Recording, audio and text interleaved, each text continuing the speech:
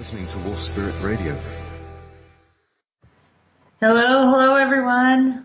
Thank you for joining us today. We're going to have a great show, lots of interesting information as usual, and I'm happy to be here, and happy Easter to all of those that are out there and, having a nice little break this weekend for some of you, gathering with family and friends. Hopefully it was a pleasant experience, and I'm happy to be here and just saying hello. Hello, JP. How are you?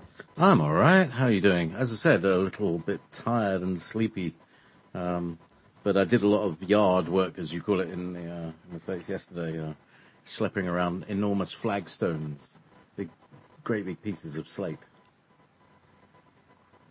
And anytime you do that, something about stonework, it lasts. Oh yeah.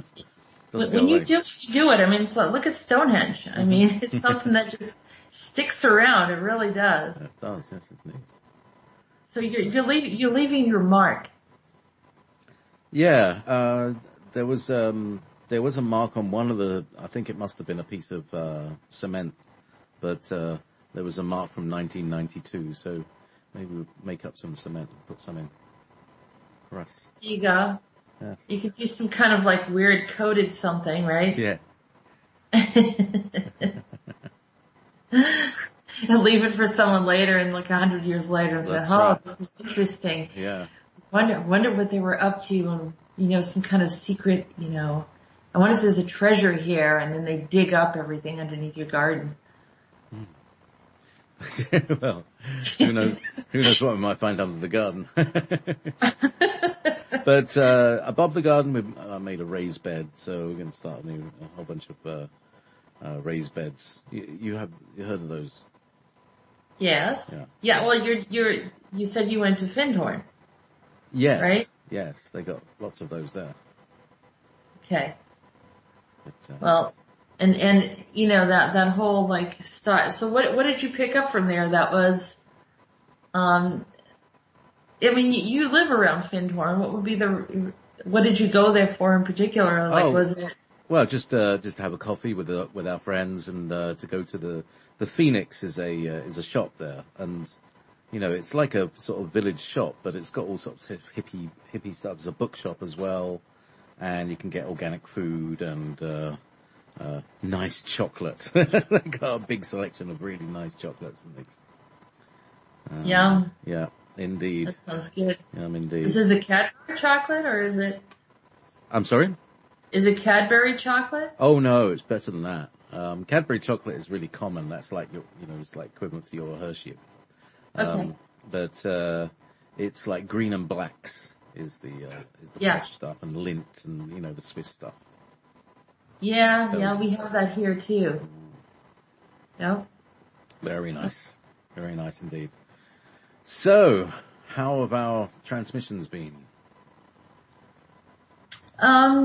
Well, what I'm doing is I'm sending over, I had some edited ones, because you know how I am. I get a little sloppy when I'm channeling. Mm-hmm. And so I do all sorts of things that I probably shouldn't do, and sometimes I don't review, and then when you go to read them through, they're a mess. All right. So what I was doing is I was planning on sending you over a more updated version of let's see, I think this is Rhodan right now. I'm sending that over, or is it anyhow? A new Rhodan, yeah. So I got a Rhodan 104 here. 104. Yeah. And then there's a 104. There should be a 104A. Hold on. Let's see if I can get that done. But anyhow, I just want to say happy Easter to everybody. I don't know if I already said that. I probably did. But I hope everyone enjoyed their weekend. Did you do anything special, JP? No, apart from, gardening is it's gardening special. Gardening is special because we don't often get good weather here. So it was a nice day, and so by the time I got around to the evening, I thought, And so I took the day off. I didn't do any broadcast yesterday. Yeah. I mean, I heard that, and you played music or something like that. Yeah. Just put my entire classical music collection on. Nice. That was nice. I hope everybody enjoyed that. Yeah, definitely. I mean, sometimes we need a little break and just to relax and clear our minds, because it's almost like a reset. We need to just kind of get all this stuff out of our heads and just feel like, we're kind of doing something like maybe mundane or simple, but I think it helps to regenerate our thought process, and then we can go back in and start, looking at conspiracy theories and all that other stuff. Yeah. They call it recreation or recreation. Yeah. That's what I mean. Well, over the past couple of weeks, I have been opening up to different species that they've been pointing out to me, and they're giving them I'm finding out these different names. And so just like, everyone thinks, oh, it's just the reptilians, it's just the greys, and you go down that list, the Dracos, and it's always the same, and it's not. So, I came to a realization that there is some other species that they had pointed out to me. And I actually had visions about it, and they were trying to teach me a little bit about what they look like, who they were. And someone came to me and said they were hearing something about the Djoser. And I don't know if I mentioned this last week or not, but the Djoser, Djoser was someone in Egypt, but I came to realize that they were some kind of species, and they were from another universe. And it looked like a spiral universe, like a corkscrew. And they called it two other names. So the Djoser was also called the Lichenwas or the Tildenshun or something like that. I mean, this is my interpretation of what it sounded like. And they described them as these short, thick species with very hairy bodies and bulging eyes. And that seems to go along with those kind of nightmare type of things that kids get when they're young. And with children, the what's in the closet type of species. Kind of like this hairy body species with bulging eyes. And I've seen them before. So I finally know who they are, and they're not from our universe originally. And they're in some kind of spiral or corkscrew type of universe. And so, I don't know. I mean, I feel like I like to share the insights that I get and, maybe help people to further, categorize or understand. My guides are telling me what they're referred to, I guess. And, the purpose is menacing. All the species that I'm going to talk about are somewhat menacing in different ways.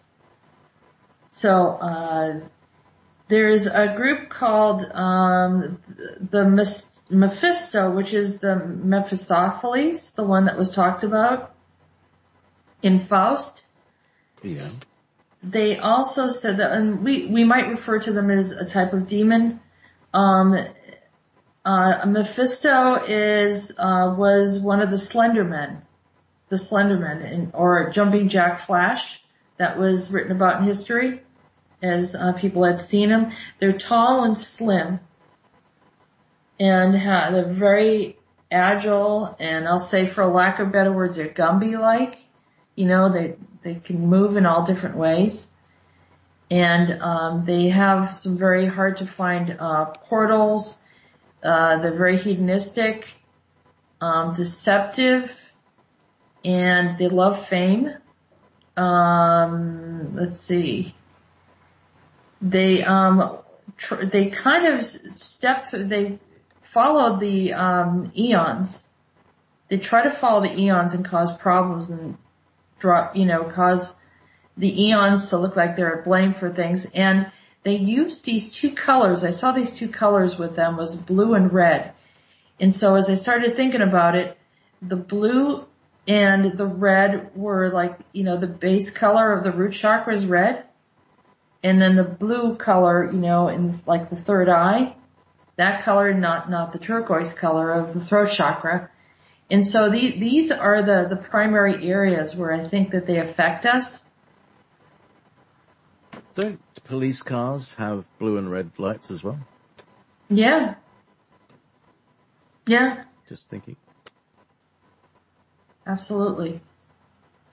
I'm trying to see if there was something else. And so they're very disconnected from source. And so, that they're into all sorts of, guilty of hijacking people and doing different things. But the two ones that people would recognize them is the Slender Man and Jumping Jack Flash. Then there's this other group that I'm just learning about, and they call them the Koningsstadt, which I talked to someone from Europe, and they said that sounds like it means the king state. And I saw the red color. I believe that they're connected to Saturn. They're a type of Saturn being, and they're here to be in control. Kind of, maybe they like to play the role of being royals or royal-like, but not necessarily the royal family. If you know what I mean, or people that like to be in that upper echelon, but they're maybe have a walk-in of this species. And I'm still learning more about that one.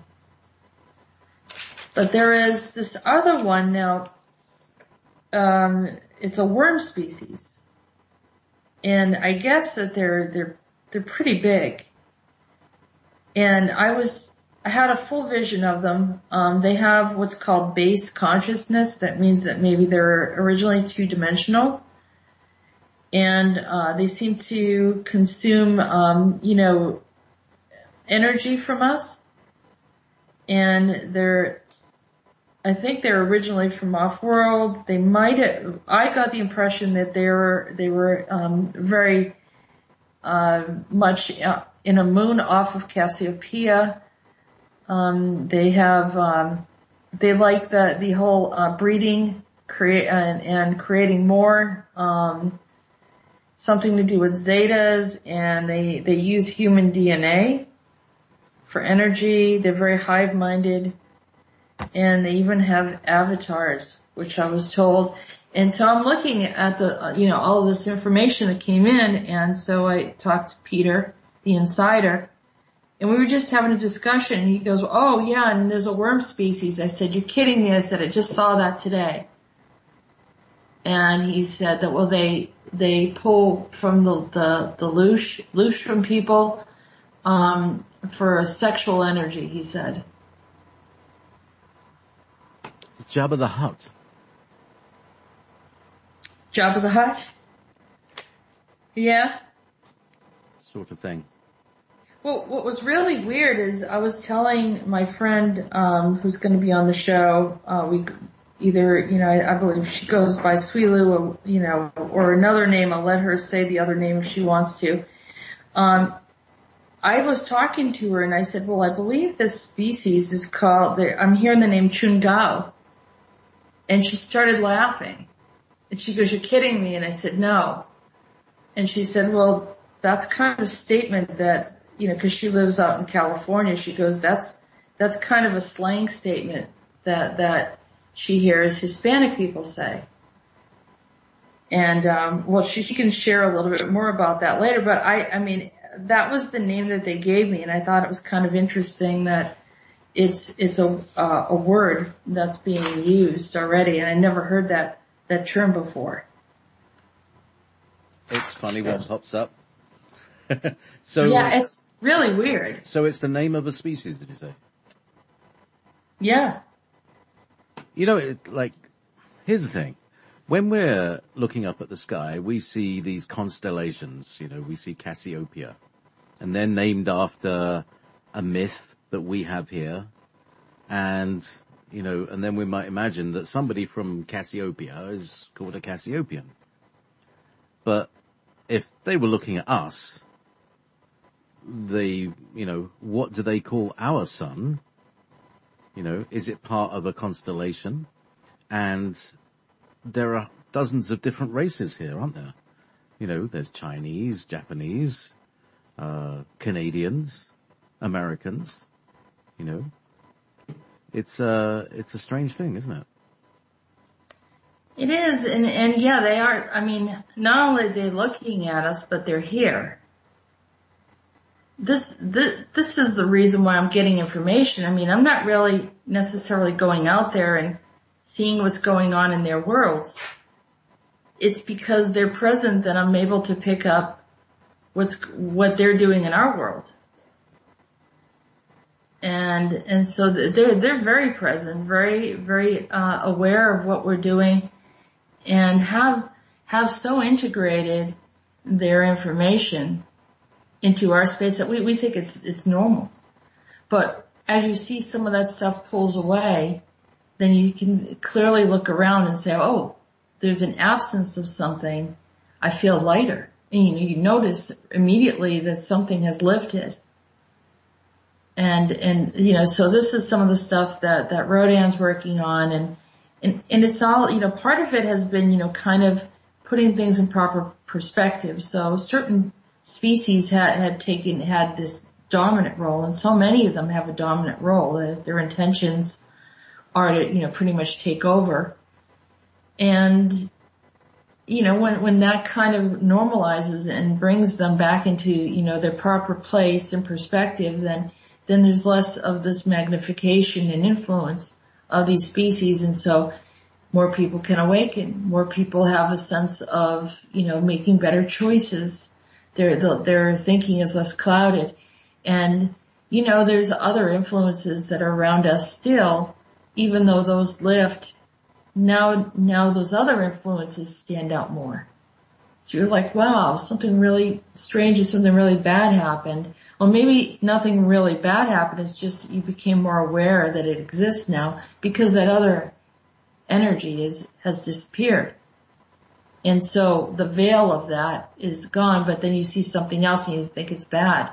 But not really, because as we're kind of opening up and revealing what's underneath in all these layers, that sometimes there's going to be some discomfort. And it's time to just, sort of just remove it, release it, and acknowledge it and say, it doesn't serve me. I don't need to be a part of it, and allow that to go as well. So, people get anxious. They get nervous when they see something that's different or changed. But this is part of the process of when they're lifting things, that you will see that some of the stuff's gone. And also, people have grown accustomed to or adapt to certain energies coming from species that are part of a control system or part of a behavior or activity, and you start to believe that it's normal.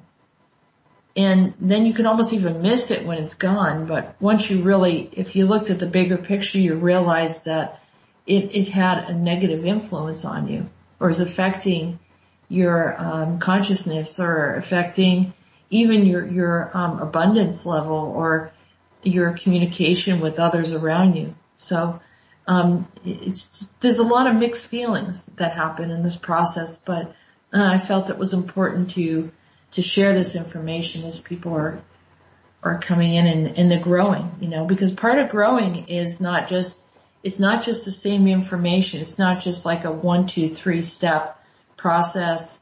There's no exact method, because what's happening on Earth now has never happened before.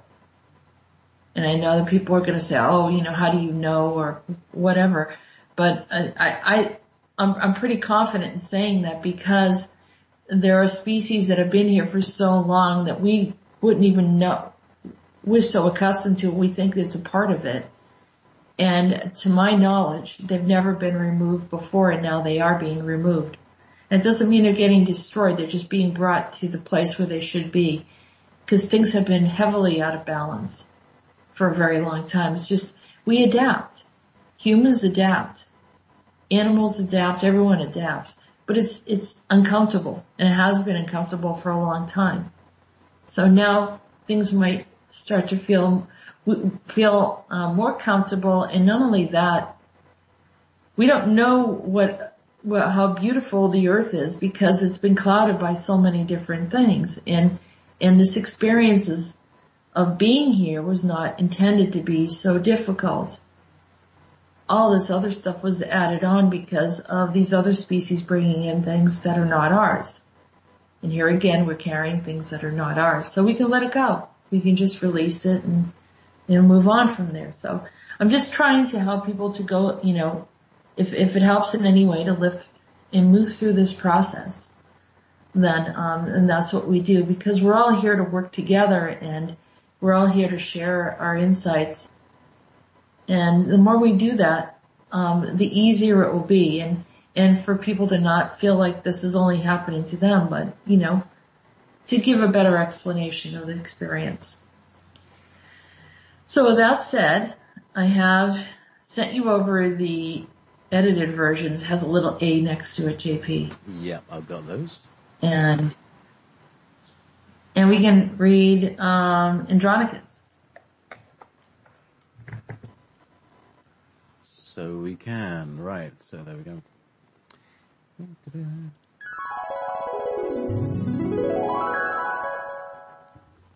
I'm terraforming the planet we believe to be the long-lost planet Zephron. Borkham left me a while ago with the Biralic, and I began to collect my thoughts a bit without him around. He perceives me as a dreamer, but in fact, I'm a creator, builder, artisan, horticulturalist, musical toner, an innovator of all elements, time and sound, and more. But I need time to sort it through. Build and rebuild in my mind to allow the manifestation of these things to awaken after spending long hours listening and interacting amongst civilizations. At times I need my alone time, a point to breathe and speak, a point to lift and float. I taste the waters before I build it. I sink in the sands and drift on the waters. I smell the mix of plants along a path to see if it is both lovely and aromatic. I know the wave of the planet that I sit upon and speak to navigate its movements like a captain of a ship. You realize that all planets are as vehicles. Only humans have yet to learn to move them properly without disruption. Only those who are trusted to use this ability will step out into space to wield it. It is not what you call magic. It is something else, more lovely. It is the next gate beyond consciousness. It is about being. You might ask, what is being?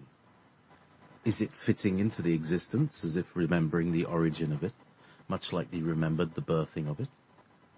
I remember all of these things, and I can feel the sound and time and essence of all. Tell me, do you remember Zephron? The bright colors and the allure it had with many? Yes, I do, in part. There was something significant about Zephron that I can't seem to recapture. It was an essence. Do you know what it is? Is it the being, the living form or expression of Zephron? Yes. All planets have a life form all its own. When it dies or surrenders its essence to another, the planet dies in a way along with them. So you're saying that planets are living life form with personality, ideas, expressions, etc.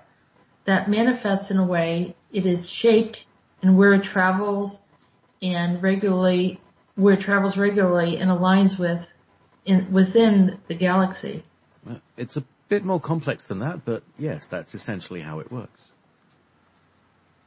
What about the regions or constellations named after others, like Cassiopeia or Orion? They become the gate holders. The keys to those constellations are in their hands to guard over. Nothing is accidental or created for myth only. Just because you don't see these beings, it doesn't mean they don't exist.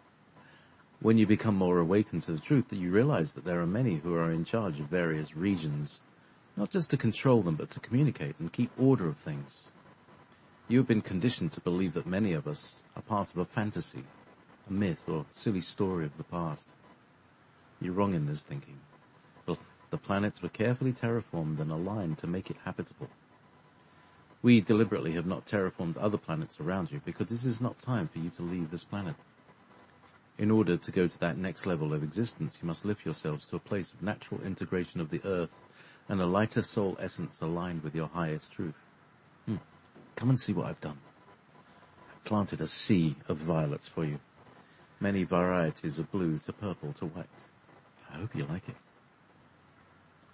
These slightly glow and sparkle in the dark, almost like a solar light is in them. No, it's a natural light that is carried in the plant like some of your deep-sea creatures that came from Neptune. It is really beautiful there. I could just lay there and look up at the stars. I hope you do someday. Well, I do have more creating and terraforming. I will show you more next time. Tell me, have you heard about the wars they're trying to start on Andromeda? This time it is not the reptilians. It is something not so good. Tell me, who are they? They are your machines from the future searching for information and knowledge. That future must be changed, or the Andromedans cease to exist. How can I help you? I will guide your way through it all. Keep your eyes and ears opened.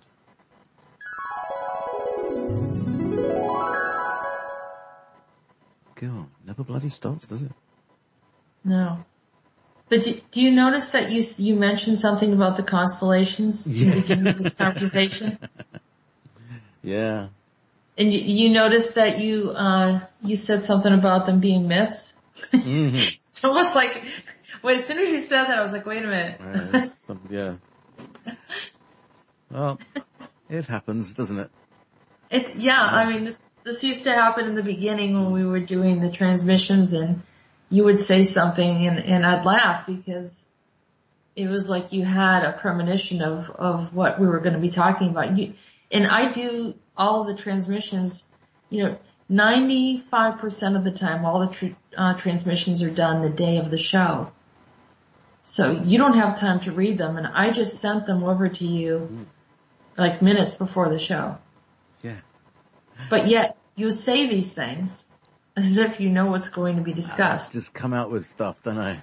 It just comes up, and I was talking with a couple of friends earlier about the living beingness of planets and stars as well. So, yeah, it's all part of the gestalt of the day. Yeah, it's pretty cool. I love when that happens. I do too. So. Yeah, and I agree with you. The whole thing with the machines, I was surprised to hear him say that.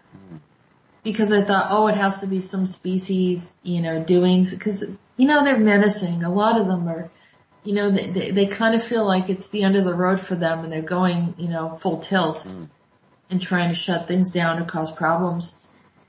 And instead,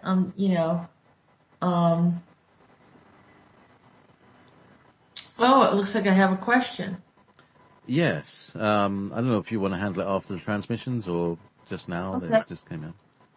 No, that's great. Yeah, I'll do it after the transmissions because I think there's more information that's coming through, but thank you. The fact that he said that it's machines, it's not robots. He said machines, so I don't really know exactly what he's talking about. I do know that Elon Musk is creating stuff, and maybe even some of Monarch Solutions and some of these other corporations maybe meddling with things. And there was, that big rise of AI, which, we're trying to all ignore and avoid, but it's kind of all around us, and, getting into our smartphones and we're staying away from our TVs, but, they have access into our computers. And, we're just trying to be free of a lot of it. So I guess we'll keep an eye on that, and I'll let everyone know. And I think that everyone holding their intention and wanting to shift and move things. We are moving in the right direction, by the way, so I got a confirmation of that today. And we're going to hear from that in the next transmission. And that is with Rhodan.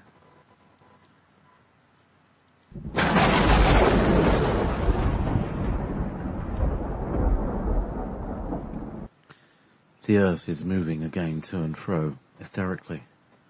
Someone has set a change in timelines. I see. It was time to release the energies which do not belong to this planet. Not all of them are gone yet, but some of them. There is a star up ahead. It is moving and lifting everything back to their proper place. But you, my friends, are not completely set on a straight path yet. There is more to shake and move, to sift like sand upon the shores of time. There are more who have a chance to choose what timeline they would take. Some are right on the edge, choosing to remain in darkness. These are not the ones who are asleep, but I'm talking the ones who are awake and who are taking the wrong path by choice. You all have a choice. We don't deal with damnation here. It doesn't help a species to grow, but rather eliminates the many possible paths they could take. It is true that some may take a step back in time and some may delay but catch up with the rest.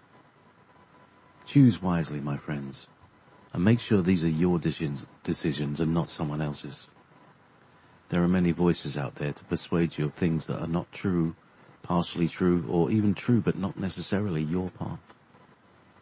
Remember, no one can make you do what you don't want to do. However, they can manipulate with cunning words and subtle lies. Watch them closely. See if the words they're saying align with your inner truth, your gut truths, and your senses of knowing. The rest, my friends, is history. You shall not be defeated. The only way you are deceived is if you surrender your soul to systems of lies. The same ones have many faces, many perspectives, but the same energy. Test it out for yourselves. Trust your inner knowing. You're all growing and learning. Set yourself free from it all and allow yourself to be liberated. It is hard to let go of what you're familiar with, but if they, whom you pay attention to, have abandoned sound consult, then why do you still listen? Be free, be liberated, and lift out of your comfort of oppression and step into the new realities that are now available with a new timeline shift. It is done.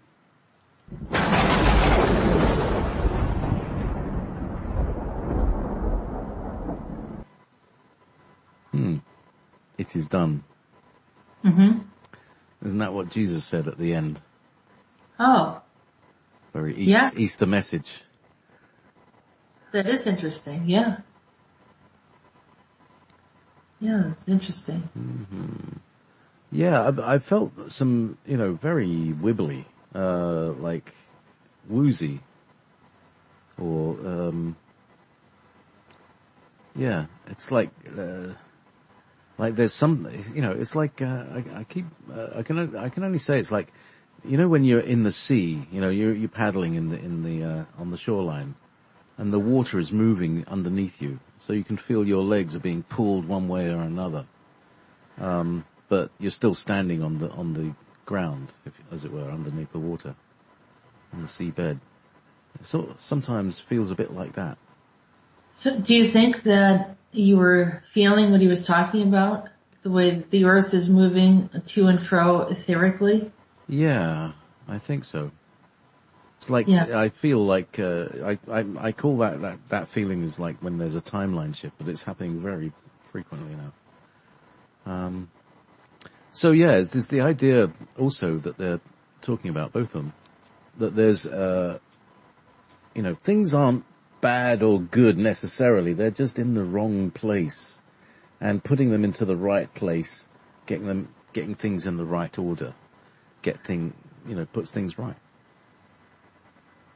Yeah, it's a gradual process. So when we're moving and we're changing, and it has to be subtle. If it's too abrupt, it creates a problem, right? So it's subtle enough, but yet it has enough potency in it that, those that are sensitive enough are picking it up and they're feeling uneasy. But, they're comforting us and saying, don't be worried. It's almost like you're on a train track and you have to just move over to that next track and you can feel it. And you can almost feel like you're a little bit off balance in the process of it, but you have an awareness of what's going on, so it's okay. In this situation, well, you're not fully aware of what's going on, so it feels unsettling. And that's probably why you brought it up. Yeah, just slightly, in the old days, before we had push button TVs, it was like a radio dial, and if you got your TV just kind of slightly off, and somebody walked past the antenna, the whole, you'd see the whole kind of it would go like that. I don't know if anybody's old enough for that. So I'm remembering. I remember it. Yeah. It's just a slight just movement of energy, movement of frequency. Yeah. Anyway, a bit like that. And this morning, I communicated with Shiva, and it was funny. He just sort of looked at me, and he said hello, and then he just turned around, like slowly, like one rotation. And then in that point, it was like all he had to do was just turn around, and we did a timeline shift. It's like he has that much power. And I thought that was really cool, I mean, everyone else would be this whole big thing, but, but he does that dance, right? Oh yeah, you don't want Shiva to dance. That's the end of things, isn't it?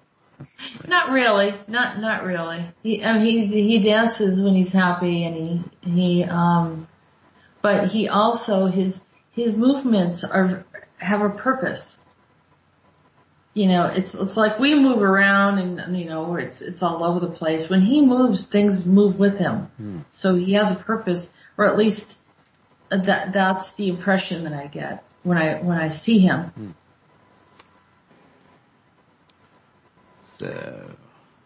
So yeah, that was, and Andronicus, had reminded us a while back, and he gave us those symbols to hold on to. I mean, a lot of people, I hope you still have the symbols. You can see them on the website and in the Andronicus and Facebook, or the Andronicus transmissions. Is these even on the YouTube images?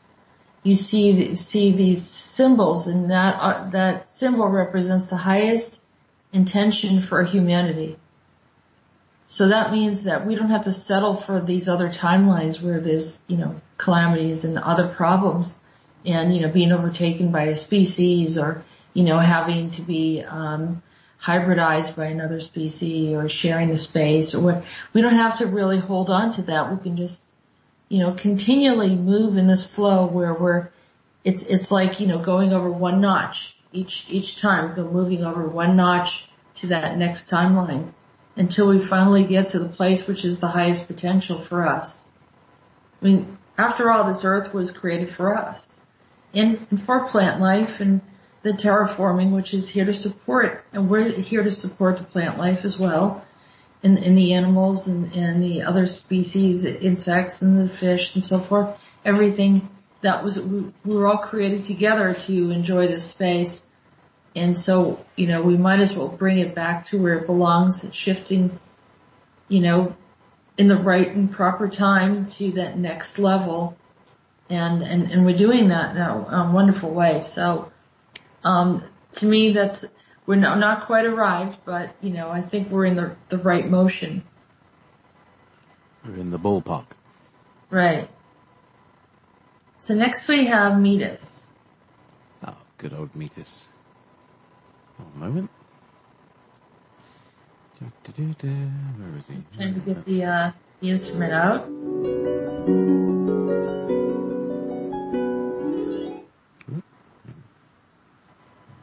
Bottom up. Right, okay.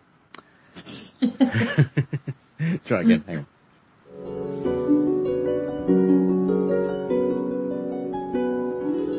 Hello, lovely. How I wonder about things as time goes by. I sing, I laugh, I cry. Sounds melodic, doesn't it? I'm writing a song for my new performance. The old one is as stale as week-old crusty bread. I want something fresh, something that makes people think a little, smile a little, laugh a little. I need something else that isn't too pretentious. I don't have to perform for the upper crust anymore. I can sing for the lowly, sad and hard-working blokes out there. It's not that I don't think the upper crust has their sorrows, because they do. They have disappointments and many try to take or use them in so many ways. But I have tried, really, I've tried to help them to see that oppressing the poor is not the only way for them to gain. They hardly ever listen to me. I say it hard, soft, sincere, with a bit of jest or wit. Time lapses. Still, I don't think it quite sinks in. It's almost like a type of breeding, like a pedigree that refuses to eat the scraps and would rather die than lower their standards. Somehow in their blood there is a code that says elite. They cannot get past it. Anything else is beneath them. Well, I told them over and over again, the soul doesn't take a number to them. No one is waiting behind them in the afterlife. They will be sorry, I promise you. Very well then. Let's skip over the long-winded conversation and get back to the simple folk. They know how to appreciate everything because when they have a celebration, they're not bored at all. They put everything into it. That's when I realized my mediocre attempt to entertain had gone stale. It was me, and yet they were so candid about it all. They even sang along, singing every line, every tone, every nuance, every expression, every gesture, right down to the bow. Perfect. At that moment I realized any one of them could perform my act. The fool was made the fool, but no one mocked me, just laughed with me. I was embarrassed, but threw in a few not often sung melodies, just to throw them off a bit, and went on my jolly way. Very well then, I swift kicked from behind. I changed my clothing, I changed my act, I made myself much taller, no more slouching when I perform. I got some silly shoes, some fancy knickers and pantaloons.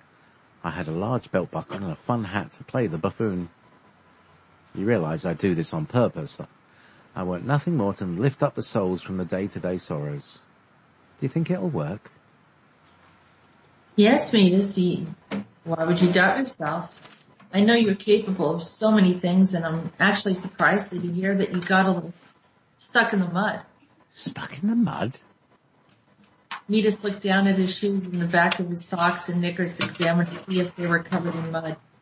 No, Meetis, I'm not saying you got mud on your garments, but rather you got stuck in a pattern of doing the same thing over and over again. Oh, yes, that's very true. Yeah, very well. Well, I'm happy to see I didn't get mud all over me again. That happened just the other day when I went to cross the road and a carriage hit a puddle. 1, 2, 3, pause. No, wait, it cost me a few buttons to spare to get things back to normal after that. I'm back again. Sorry, was drifting a bit. So I wrote this song yesterday. Have Primus give a go at it.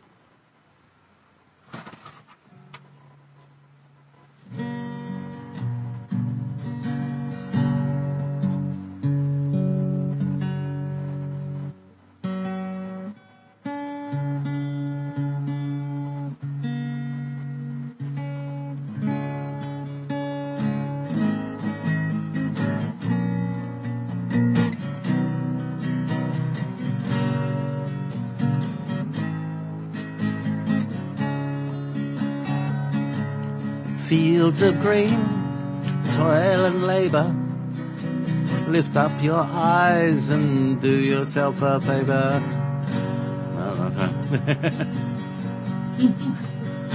Wrong as now, the meter is wrong. Fields of green and toil and labour, lift up your eyes and do yourselves a favour. That's better. Why do you worry? Why do you weep? Why do you wake up without any sleep. You have your cup of tea, you set up before sunrise and look at the sky and curse all that you should die. But this is the way we want you to stay. There are better days ahead. Don't touch massive disappointment in your head. You have much more than you know. It's not how the wind blows. It is who you must do.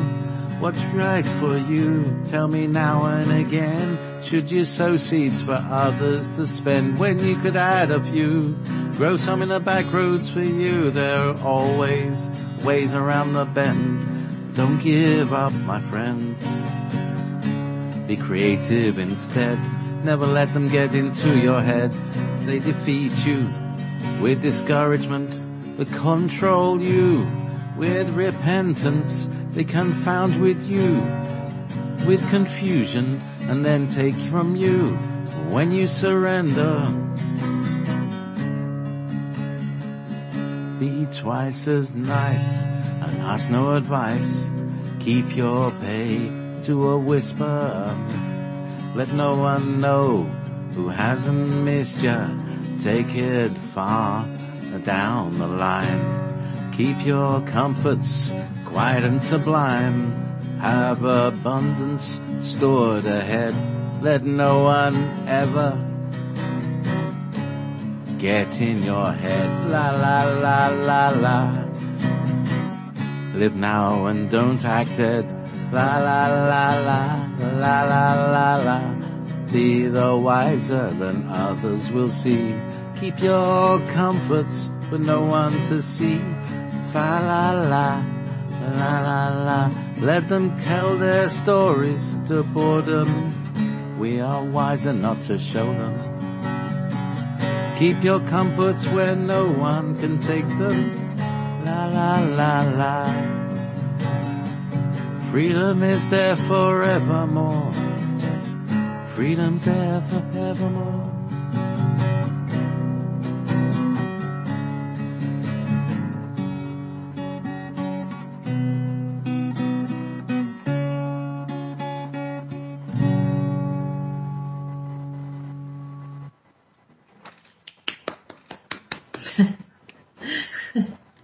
Good job. Thank you.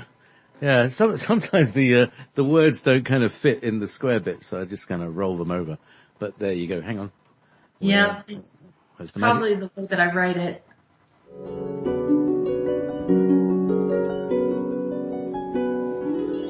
There we go. So we get the right thing. So yeah, I think what he was trying to say is don't let. When you find something that you enjoy, don't let everybody know. Just do your thing. Don't, find little ways that you can create a little something extra for yourself and be creative in how you do it. So I think it was a great message. He was trying to just encourage everyone to not let the systems get you down. Cause, the systems have been around for a long time, haven't they? Yep. And then, what is it? Non permittum carborundum, illegitim. Don't let the bastards grind you down. Yeah. So, we got one more. We get Gary, and then there's some questions there I want to get to you before we bring in our guest. So we'll get to you in a moment. Okay.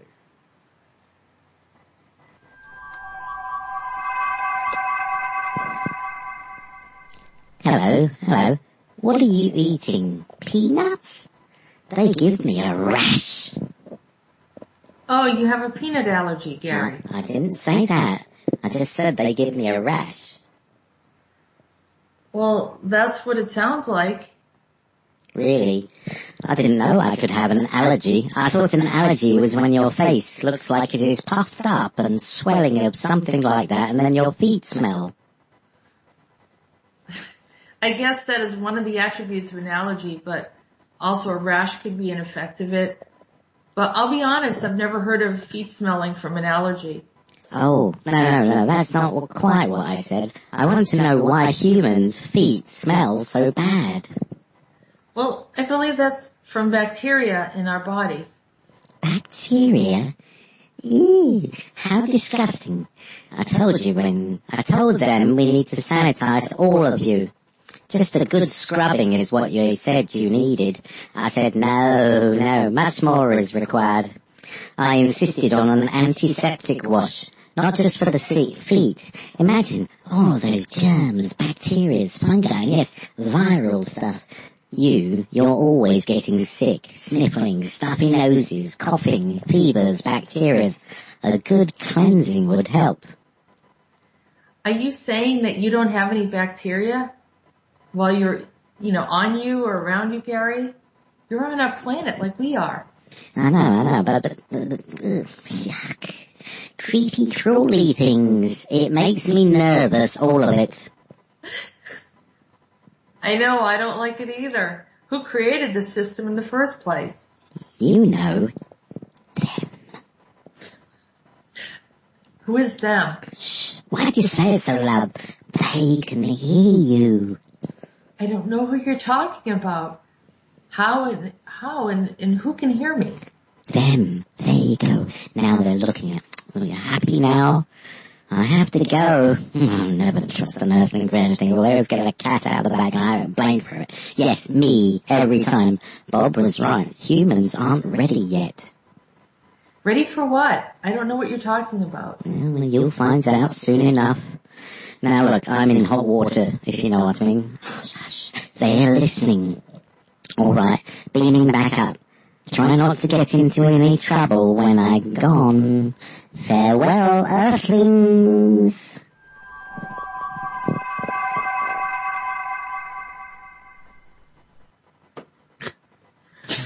He doesn't like the dirt.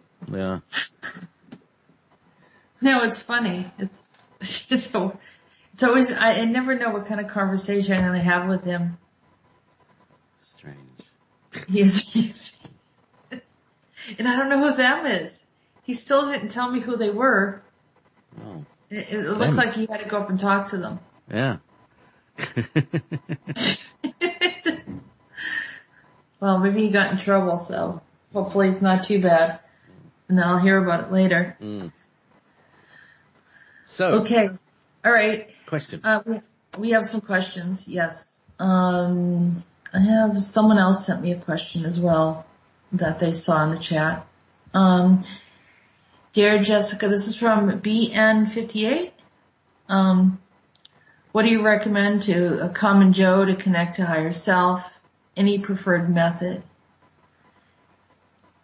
I recommend, first of all, there are no shortcuts. Meditation is really required. You can't connect to yourself unless you get into that quiet space, until you're breathing properly and you are allowing the mind to be quiet in order to start connecting in. And with regular practice of meditation, you also increase your intuition. You will gain better insight for decision making. You will slow down your blood pressure and help your heart and stress relief and so many other things that are good for you. But that's not the only reason, but it's like all these extra things you get just by practicing meditation. And I will tell you, I started meditating and really fully opened up more than I ever thought of. I didn't meditate to become intuitive or, I was already, seeing and feeling stuff, but the meditation helped me to just relax. And we live in a very stressful world. But once I relaxed, then I could connect to my higher self. You're aligning your chakras, you're doing all of these different things that help you to gain deeper knowledge for yourself, for resolving problems, for answering questions, to become more attuned to your own intuition. I always tell people your daily life requires guidance. The animal kingdom knows what the weather's going to do. And we forgot, or we were told not to pay attention to those extra senses that we have already. The animals, still listen to it, and that's why they know what to do when we don't. So we're relying on information constantly to come in from like the news, or that's why we got so dependent on the news and in other sources when we should be looking within and having a sense of what we should do. So, hopefully that answers your question. And also, BN58 started bringing up information about Shiva being the god of destruction. Shiva is the creator destroyer. So that means that in the process of creating, and I know that it's hard for people to understand. They hear that word destruction and they just see that he tears things up. But when you're going to create something, believe it or not, when you're creating, you're actually destroying the energy in the space in the process of bringing something new in. It's something more like that. He's not here he's not like the damnation god or anything like that. I mean, he has a purpose. And I don't claim to be an expert in the Hindu belief system or the Shaivism, which is the teachings of Shiva. I just know him from communicating with him and know that there is a beautiful, amazing benevolence about him, and he is here to guide us and holds things in place in an unseen way. He's not necessarily on any timeline. I've actually seen him walk through the timelines as if like just walking down rows and corridors. It's very, very cool, the stuff that he can do. And that, and I'm not telling people who to worship or what to believe, but my interaction with him has been wonderful. And, maybe people should had a misunderstanding about what he was capable of doing. And it's like some of these beings are so incredibly powerful that people immediately, when we see in comparison to what we know is a sense of fear, like, wow, they can do that. And instead, if you kind of just relax and are in that space, and you could see that there's a lot of amazing benevolence, because if he has the ability to create and destroy things, we're still here. We're not destroyed. So, and he's around and he knows everything that's going on. So, and I'm not saying he's the only being out there, but he is one of the very, very powerful ones. And I think that, in my personal opinion, and not to offend anyone in their belief system, that Shiva is probably one of the most misunderstood of the deities or the higher beings that we know about. So that's my opinion. And I hope that answers your question, BN58, and welcome anyone else that has questions. So, with that said, we're gonna play some music and we're gonna bring in, my guest, Sweet Lou, and if she wants to go by her other name, then she can do so. But I'll bring her in. We're gonna talk a little bit more about what's going on out there regarding that issue we discussed on cortexiphan.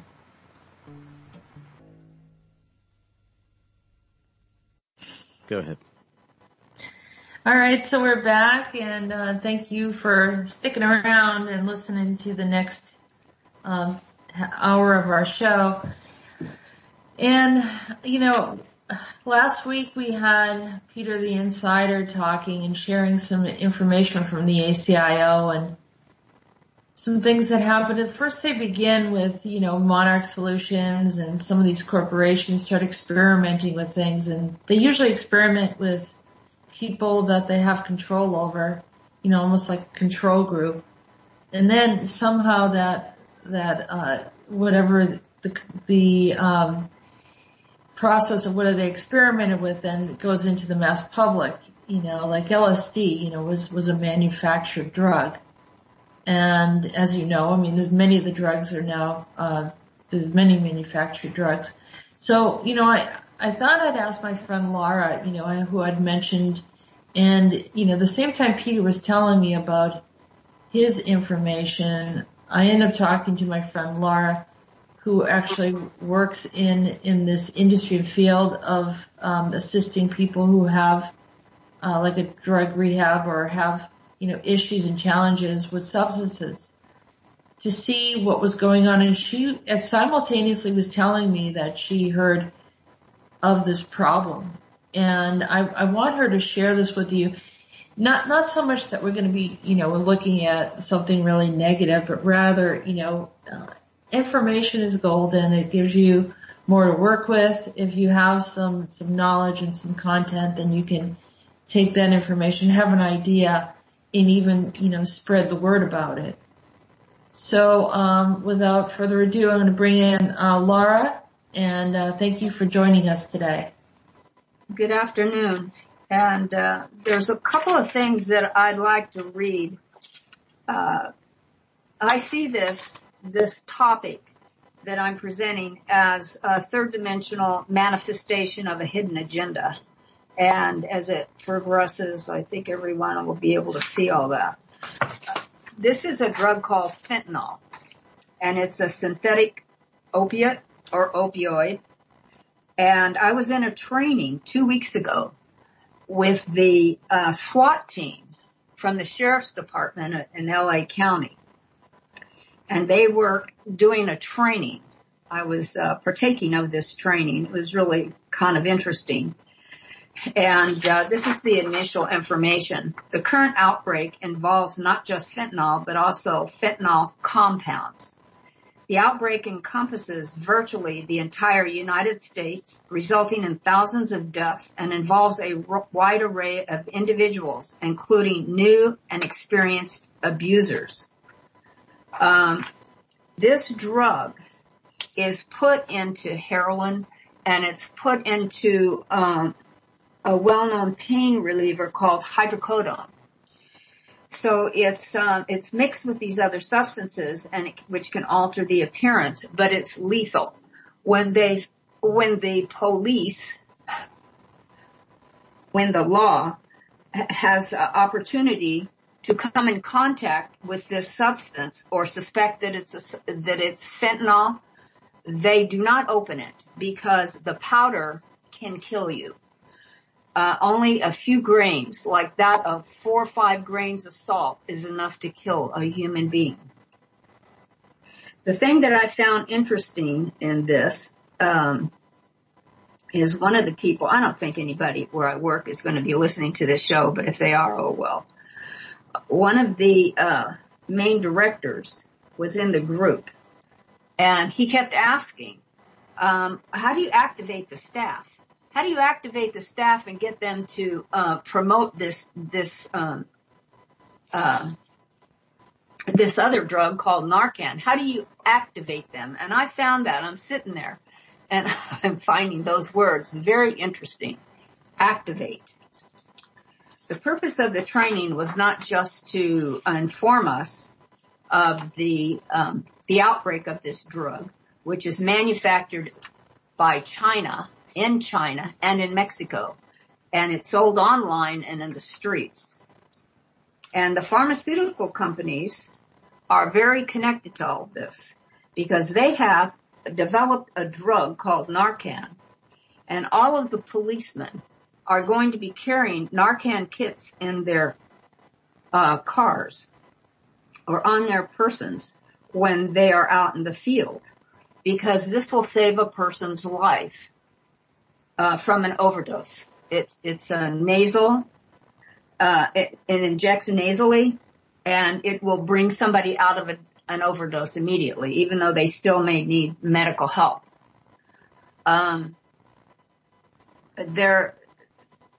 There's a lot of people that are dying from this substance, and it just kind of adds to everything else and some of the stuff on the planet that doesn't belong here.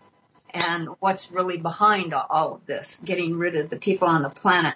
This man, the head of the SWAT team, said that he found it in Africa. People were dying of it in Africa, which is, it says a lot to me because I look at things from, I go global and universal with this, and what is it that we can do? Because the intervention, it seems like it's a good thing with the Narcan, but this drug is still being manufactured illicitly by some pharmaceutical companies. and by other, I guess, at-home scientists who can manufacture the drug. So it's moving towards California from the east. It was in Northern California, now it's moving into Southern California. And I don't know really what we can do on this level. I think it needs to be dealt with on other levels because we're working as hard as we can to try and save lives. I see people coming into my office day in and day out, and there's so many of them that are hijacked, and the drugs are used as an entryway into that person's essence. And so I do a lot of cleaning up, and it gets exhausting because there's so much of it. That's why I like doing the work on other levels, because that's the source of it. But this is the manifestation here now. Another thing that kind of goes on with this is it's a little different, is an AI aspect, is all of our computers were updated or upgraded to Windows 10 because the county has launched a system called Sage. And Sage is it's like, my picture of it is like this room with this giant computer in it, and everybody in LA County will have access to this. I can't get into it until I have total security clearance, which I think is interesting. And I had to give them some of my information that I didn't like. And I told them that this is too private, too personal, but they don't care. So I'm sitting back watching all this. And this, all the information about all the clients is going to be in this computer. All the notes we put in about them, all their legal stuff will be in everything. There's no separate pockets of information now. It's all going, it's kind of a global thing regarding each client. So anybody can have access to these people. And this is not really a good thing. I'm really uncomfortable about it. And I'm sitting here and I'm still in the field and I still belong there for a little while at least to maybe affect a change on a different level. But it's very interesting. Well, I think it's interesting, Laura, that you're hands-on, you're right there. You're seeing, some of the newest things that are hitting the streets because you have to deal with the people that have survived it. And as much as we don't like to talk about the drug problem, it's really in your face. There are wonderful families that have just about every family somehow knows someone that is affected by drug abuse or alcohol abuse or any of these substances. And the substances are, another way of controlling the masses, because then they all have to go into these programs, right? These AA programs or these, narcotics program and then, further get mind controlled and if a lot of this stuff shouldn't exist. What is going on and why are they're drugging our youth? Why are, I know that they put stuff in marijuana now, or people think they're just smoking, it's an herb, it's natural, and then you find out that there's other stuff in there that you weren't prepared for.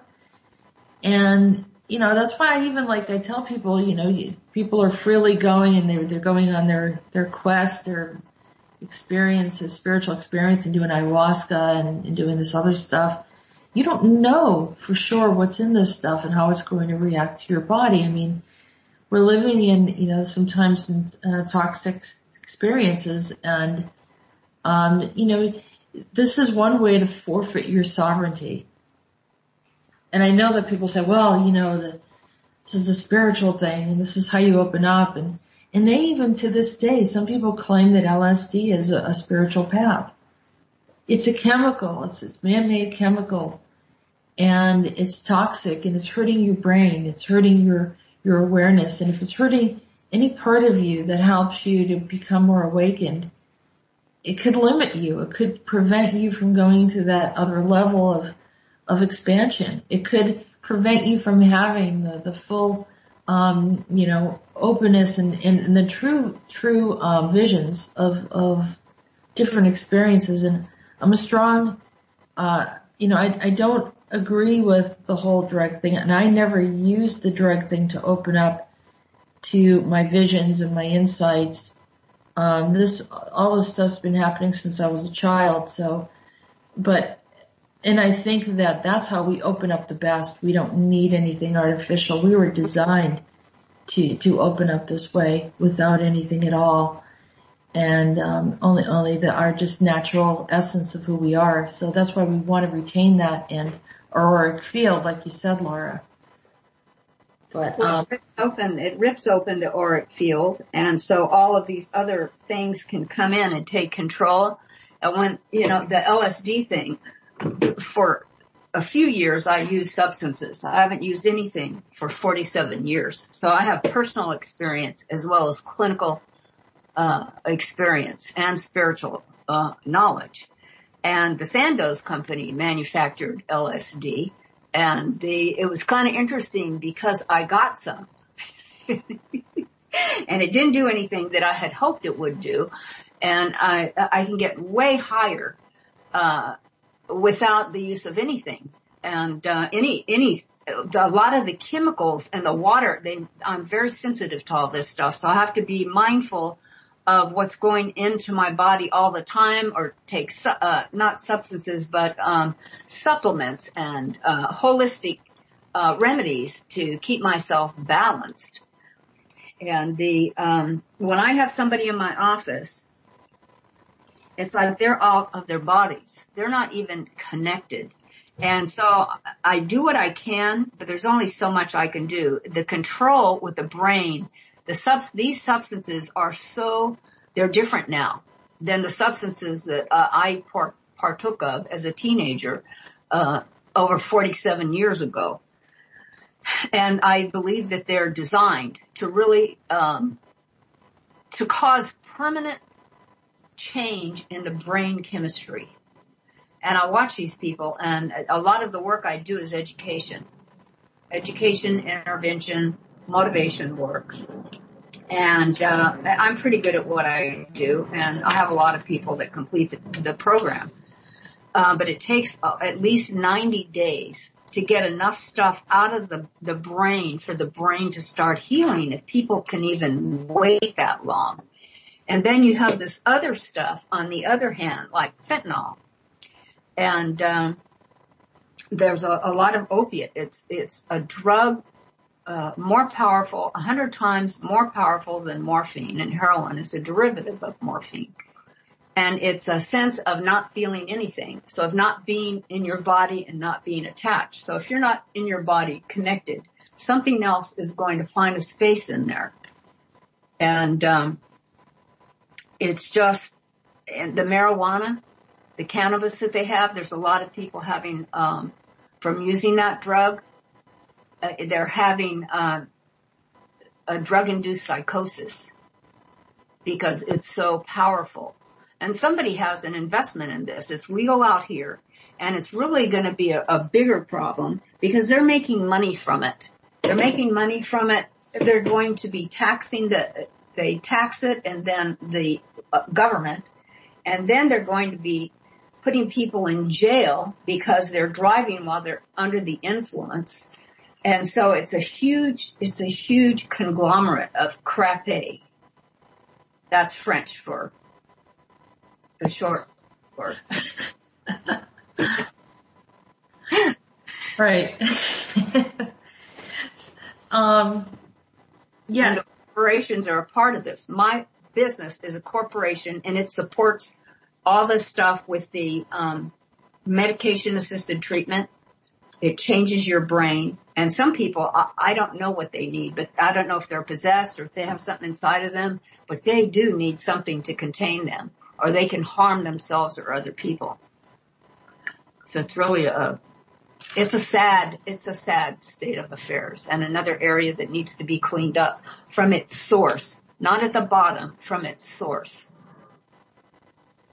Right. And it's really, it must be, from day to day having to observe and see this, and you've been doing this work for years, working in this field of helping. I can't imagine how many different people have walked through that facility that you saw, the damage that it caused. And some of them probably, could have had a life, could have had a chance, and, fell into the system, got caught and snared into it. Like you said, that the drugs of years ago are not the same thing. And so people that are casually, trying something out might find themselves in the hospital.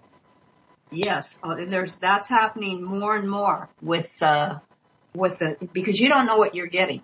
You don't know when the people are getting these drugs, they don't know what they're getting. They don't know what they're shooting up, sniffing, shoving, whatever they're doing, however they're putting it into their body. This thing was really important. It wasn't that important, but I thought it was interesting. This thing is Field Operations Directive. This sounds very military. And this is the deployment of Narcan nasal spray, naloxone, for opioid overdoses. And it uses deployment here about 4 times. They're deploying this drug called Narcan, which will save somebody's life when they've overdosed. I just thought it was interesting. It's military. Right. Field operations, military. They don't know what to do, how this stuff gets on the streets, and this is where, when the ACIO starts talking about things, it trickles down. So you have these engineered drugs for super soldiers, right? Or for people that they want to use for some type of agenda.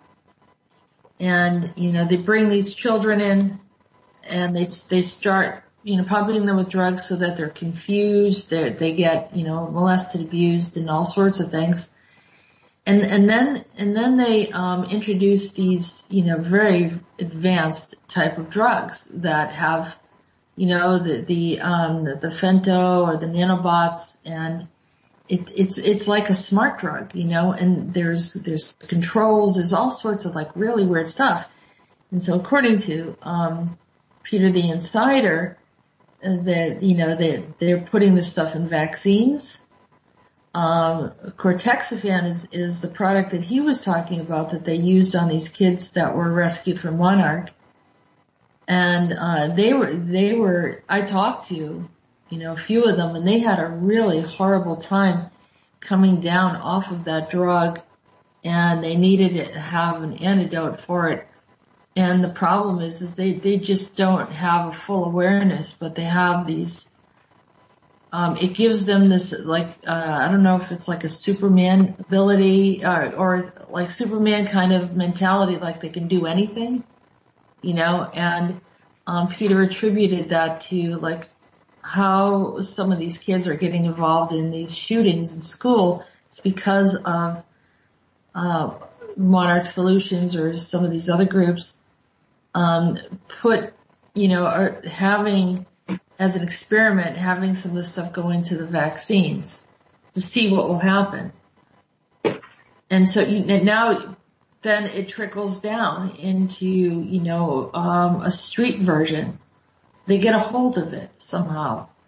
I don't know how this works, but I from my perspective, just having the information, sharing with people so that they can, spread the news and let everyone know,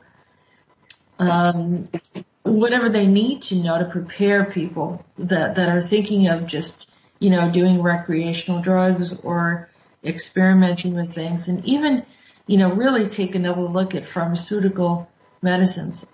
There are herbalists out there. There are people that are responsible and that are using natural remedies for things.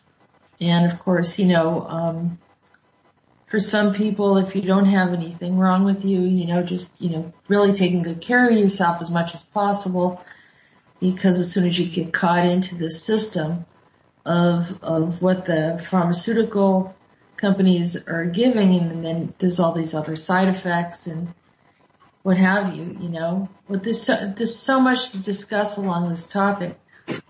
But just to, you know, give everyone a heads up about what's going on in the streets right now. Not to say that, I mean, it might feel negative or whatever, but in the end, you know, hopefully you'll want a friend or someone, let them know that, you know, these things are out there and there's a problem. Yeah, and if you have a relative that's using opiates, you can get a Narcan kit so that you have it in case they overdose and they don't have to die. It's kind of interesting is the difference between, it's like you save their life so that they can do it again. But at least if their lives are saved, there's an opportunity for a change to happen if they're alive. And there's so many systems within systems it's not just the drugs, it's just systems within systems. It's hard to even describe because I can see it and I can feel it. And so I'm just one person there. There's not anybody else like me at where I work. And so I'm butting up against a lot of dark stuff, trying to clear it out and bring the light in there. And it's I know we're making headway, especially with those worms, Jessica. Oh yeah. But yeah, well, we had a discussion because I was looking at some things and that's when I saw the worms. I was talking to you. Yeah, that was funny. And the name of the worms, the chingao. Yeah. In Spanish, I got from two different dialects, Mexican dialects, that it means crape in the short form, starting with S, ending with T. And the other one, that was from a female, and from a male who was from a different part of Latin America. He said it's like, get away from me. Just like, leave me alone, get away from me. And I tell you, that's how I would feel if I had those worms around me.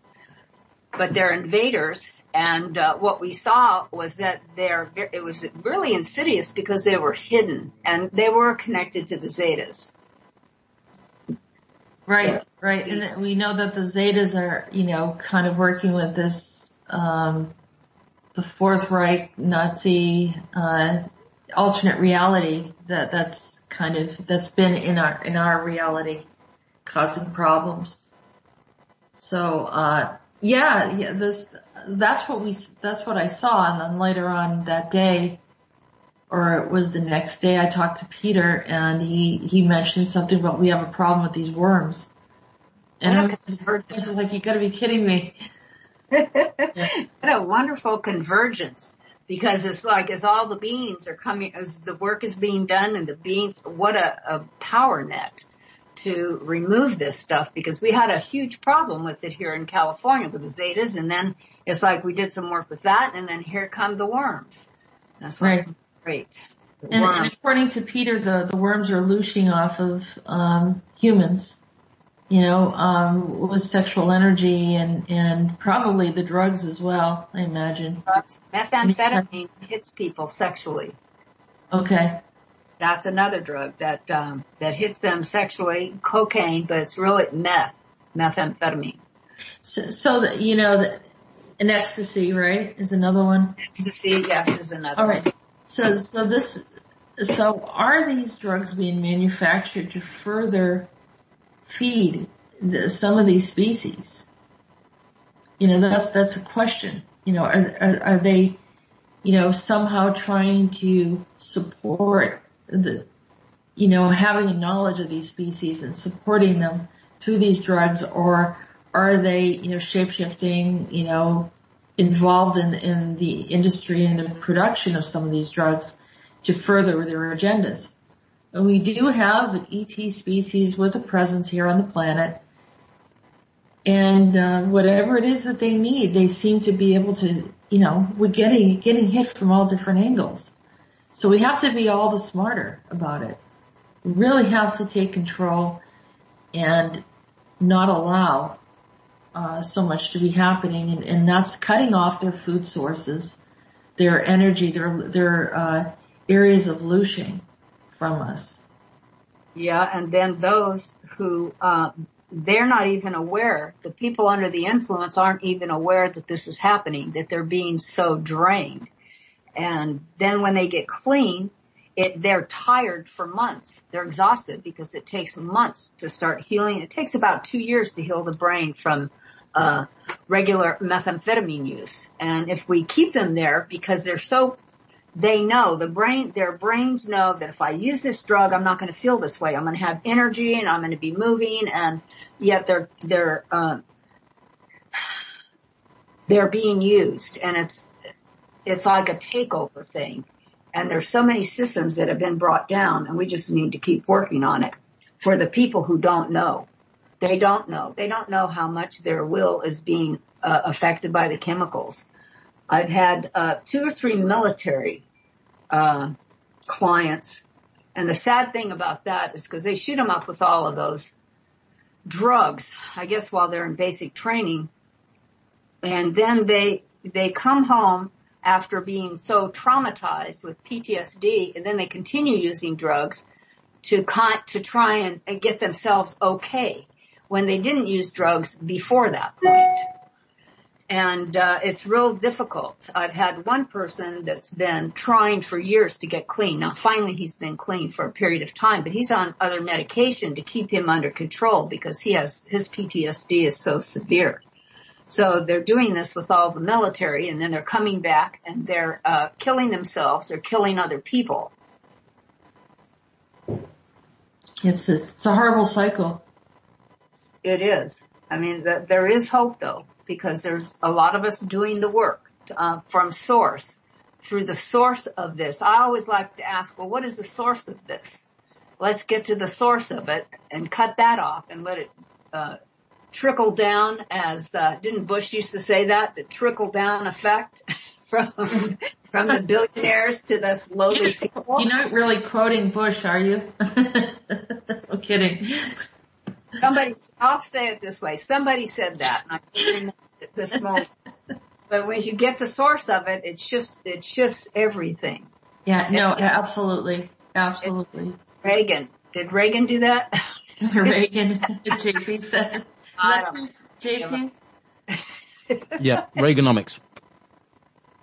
Reaganomics, yeah, the trickle down thing. It's like, yeah, I don't like any of them. But it does, there is definitely some fact in that, essentially the drugs, they come from some other type of experimentation, maybe from the military, maybe from governments, maybe from some lab somewhere that was an accident, maybe from, these very high corporations that are contrary. And, some of it's process of, eliminating the population. Some of it may have something to do with taking over the free will. I mean, no one can take our free will. We have to forfeit it. And one insidious way to do that is through drugs and alcohol. Right. Just bring people into a level of submission. Take it. So, hold on to your free will. I mean, that's probably one of the most valuable things you have on the planet, and no one even guards it, and I mean, people aren't as mindful of it. No one really talks much about it. But it's probably the most powerful thing that we have, and that prevents a lot of things from happening here. It affects our everyday life. We're here in it. We're in it. And that's why some of us are here on the planet to help change it. And all those personal experiences I had with substances has really served me well in the field. And I believe that I was divinely guided to be in this field, because I have an understanding that on so many different levels of the problem. And a lot of times I do brief meditations in the groups, maybe just 5 minutes, because their attention span is really short. So I'm introducing them to higher energies through myself and through spirit to help make a change. And they like it. They like it because it changes them. They feel high. They feel good in a different way. Right. It's just that they have a hard time practicing it on their own. That goes for a lot of people, though. I mean, meditation isn't easy for, a lot of people have challenges with that. But no, I think that's wonderful. And that's one of the reasons why, you and I talk every now and then. And I think that, you have a heart for everyone, for people, and you want to see change, and you want to see, you're not the type of person, I think a lot of the people in my life really want to see the earth go in the right direction, really want to see the people healed and have what they deserve. And I just love the conversation and being informed and sharing ideas, and that's what it's all about. I bring in a certain portion of information, you bring in information, JP brings in information, and all of you in the chat room are bringing in information. I love it that, we mentioned the drug and then others, were bringing in links to further educate others if they want to see more about it. This is what it's all about. Everyone's bringing in a piece of information, and in a collaborative way, we are all making the change. By providing information, then we have a better understanding of how to address certain issues.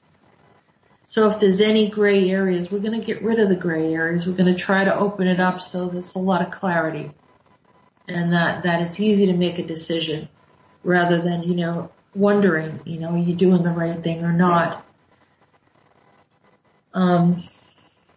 The other piece that you mentioned, Laura, is the AI, which is another thing that the ACIO has communicated to me has amped up.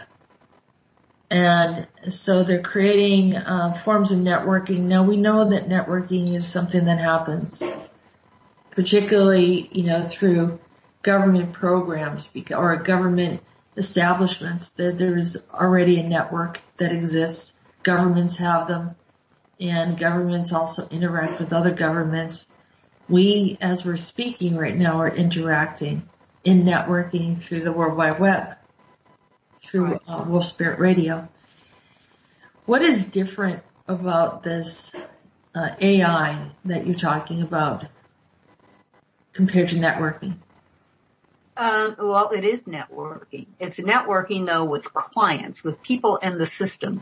People who have, out here we call it Medi-Cal, other places they call it Medicaid or Medicare. And there's, it's changed since July 1st of last year. Nothing has been the same. It's been very difficult on all the staff. It's almost like it'd be easier if I could put a chip in my head to get the information that they want us to have. And I told my supervisor that. I said, really? It's like, I feel like you're trying to make me a robot. And, I just really stand up against that energetically. It's not so much I say, it's how I am. But all this information that was in pockets before with, say the DPSS, Department of Public Social Services, that was a department. The criminal justice system is the department. Medical, like for physical problems, that's a department. Everything is going to be in one place, and anybody can access it. And I'm watching this, and it's like, oh my God, it's like it's under the guise of something really good, and it's like, yeah, not really. And it's interesting. And now, because all of our funding has changed, we don't have the funding that we used to have. We have this, it's all under Medi-Cal. And there's these people called stakeholders, people who make over $1 million, contribute to this pot of this money that's going for Medi-Cal that's paying for their treatment. And yet we have to put it in this structure, in this form to deliver it. Wow.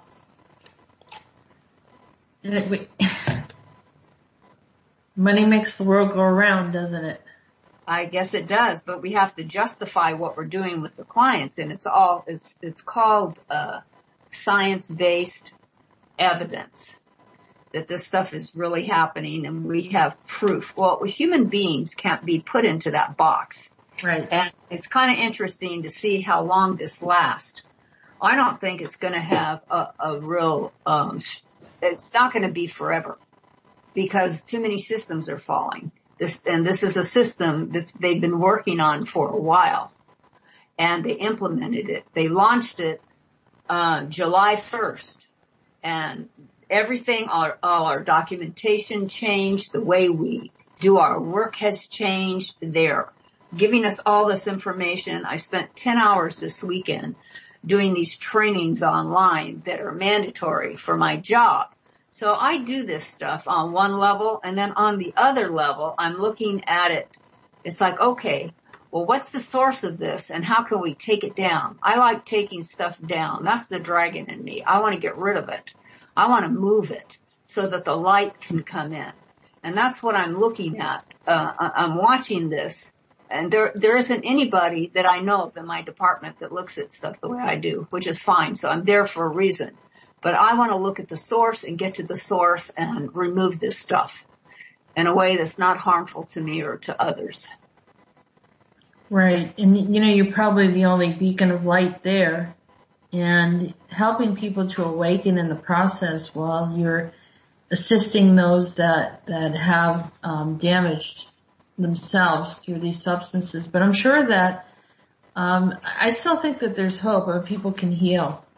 I really think that people can heal through all of it, if they have a desire. And it's very likely that they were brought to you in that process. And all of us having this information, of course, like I said, it can move it along. But the fact that the networking where they're collecting more and more private information of people, and so they can justify it when they find like someone that's homeless or substance abuse, and a lot of these government facilities are usually a place where they gather more private information than they would of the general public. Right. Well, more than they should have, right? We should have privacy to some degree. Well, they say that you do, and the only way that you can have access from one part of your life in this big computer system is that if you have a release. And it's like, that's crap, because it's already out there. Anybody has access to it. The government has access to me, to you, to all of us. And it's like, yeah, really, whatever. So I listen, and it's like, okay, whatever you say, it's crap, but whatever you say, I get it. Right. Forgive me if I've hurt anybody's ears. This is the dragon speak. But dragons are an interesting species. I mean, they were misunderstood, and throughout history, they were the target of getting attacked and killed, or use their power to create magic and so forth. But the energy that I think we need more energy of the dragons to assist us in cleaning up some of the things on the planet. Because I believe that's what they were, why they were here in the first place. Right. And, I really, really love your honesty and your straightforwardness, and in working in the industry that you do, sometimes this is necessary as a point of checks and balances, and saying, hey, wait a minute, just because this is a system or a government run program or something like that, it doesn't mean that we have to shy away from speaking the truth. I mean, we have a right to say something, and letting them know that they're crossing that line.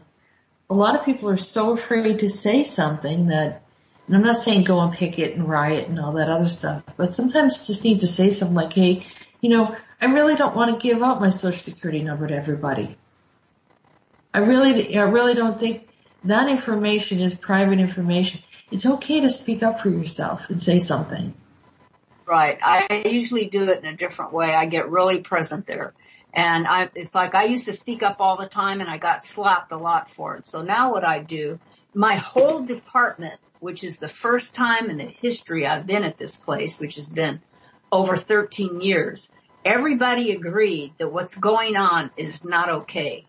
And one person filed a complaint against one of the supervisors, because see, I've done this. And, okay. So I have to do it in a different way where I'm going to be safe, because I can be a target too. Right. No, but I think you do. I think you pretty much speak your truth, but it looks like we're at the end of the show, and this was wonderful. Thank you so much, Laura, for speaking up. I know you're still at that job. It takes some courage to come out and speak. I know you didn't give us your full name, but you shared a lot of very, very critical, important information. I appreciate you being here with us today, and thank you very much. Thank you, Jessica and JP. I love the show. I love it. I listen to it every Monday. Thank you, Laura, and thanks, JP. And thanks to everyone in the chat room. Happy Easter. It's a day later, but keep enjoying. Have a great day. See you next week.